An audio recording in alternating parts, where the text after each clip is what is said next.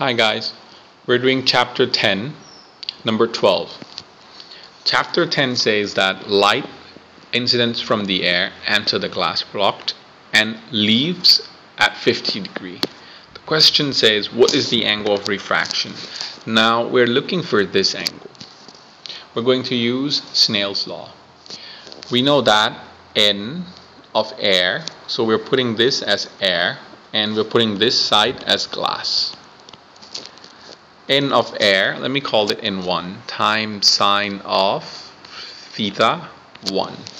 That should equals to N2 times sine of theta r.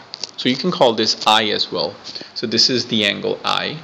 This angle and this angle, the emerging rays angle, should be equal. So this means that the light incidence at 50 degrees. Now we know the value of air, N of air, or refractive index of air, is always 1. It's a constant.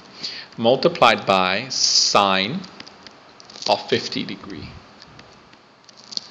equals N2. N2 is given to us, which is refractive index of the glass, 1.47, multiplied by sine of theta r.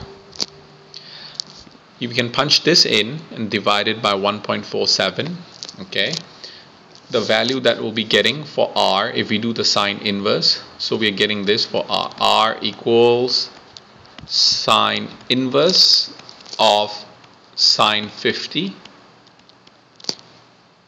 divided by 1.47.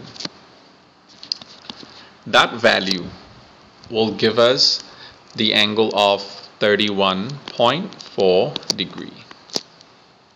Normally in the exam they should give you the value of sine 50 and maybe the sine inverse of the value here.